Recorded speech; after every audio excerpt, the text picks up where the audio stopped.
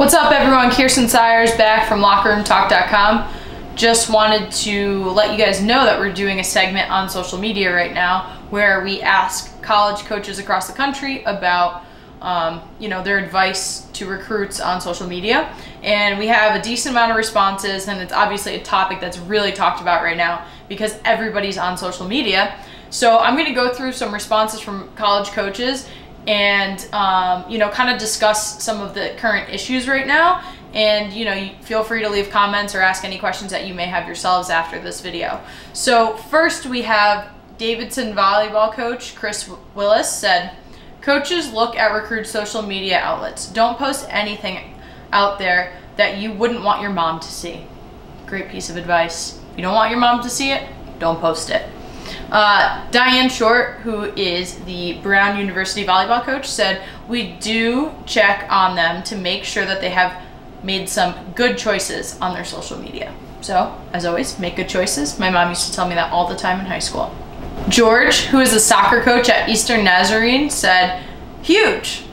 Be mindful of what you put on social media. Coaches everywhere are watching your social media activity, whether it's a tweet, retweet, subtweet, pictures, comments on Facebook and Instagram. Coaches want athletes that will not tarnish the name of a college.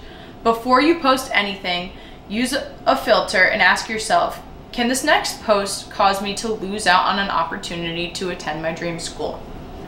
Great piece of advice from this coach. Definitely make sure you're double checking.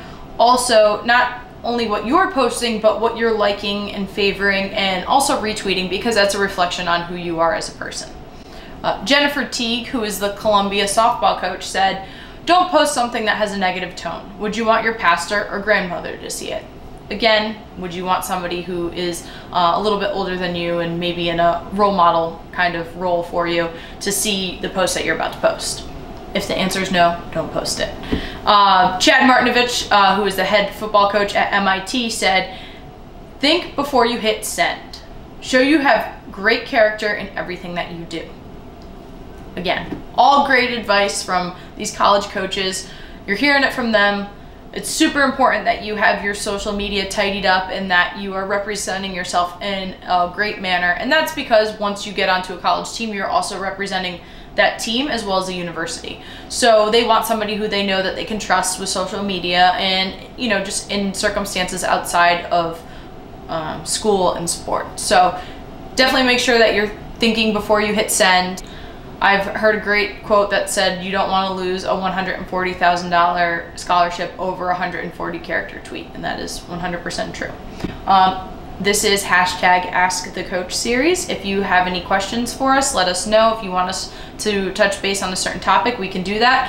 We interview coaches from across the country and ask them questions about recruiting and everything else. So we have a database available to you if you so choose to let us know what you want to hear.